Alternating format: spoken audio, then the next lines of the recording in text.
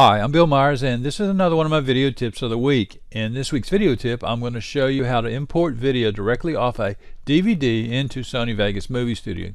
Now, this works for most versions of Sony Vegas Movie Studio, including the latest version, Movie Studio 12 and 13. It's pretty easy to do, but before we get started, I want you to know that you should only do this when you have permission to copy video off a DVD, and in some cases, if the DVD is copy protected, you won't be able to import the video. Now let me show you how to do it. First thing you want to do is put the DVD in your computer, make sure that your computer recognizes it's there, and then in Sony Vegas Movie Studio, click Project. And in most cases what you do is you would select Import Media.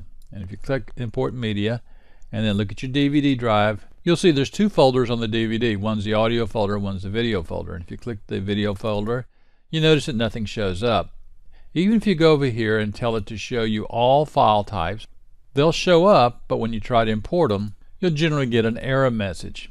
But in some cases you won't, and you'll be able to import the video.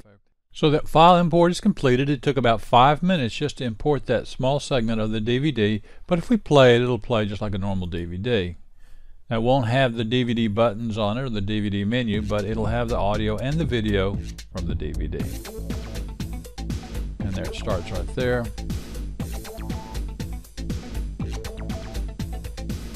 And then there's the DVD. Now in some cases you're able to import video and audio off a DVD like that. Again, the way we did is we went Project, Import Media. Down here we changed all media files to all files, and then all files we selected the VOB files. The VOB files are the video files off the DVD. Now when you do import a VOB file, it'll automatically import the corresponding audio file for that. But you'll see there's a number of VOB files here. This DVD has got 3 of those, so each one of those would have to be imported. Now another way to do this is to go to Project and then come down to where it says Import DVD Camcorder Disc and select that.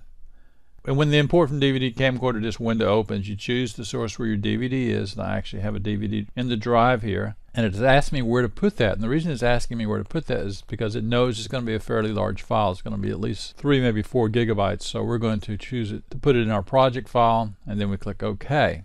And you can see the timer start here. Now on a DVD that's 60 or 70 minutes long, it's going to take anywhere from 5 to 8, maybe 10 minutes to import that DVD. And before you import it, make sure that you've got plenty of hard drive space on your computer because it will be a large file. So we're going to let this import and we'll see what it looks like. Now the importing of the video file from the DVD is taking quite a while. Right now we're at 98% and it's taken almost 7 minutes to import that. It's going to show up in our project media bin in a moment. And there it is. You can see that it imported as a number of separate files. That's because this particular DVD was a number of separate files. It's broken out each one of them individually. Because this DVD was made by chapters, we can run each chapter individually, or we can bring them all on the timeline at the same time. Now this file here is the first one that we imported, and then here are the rest of them.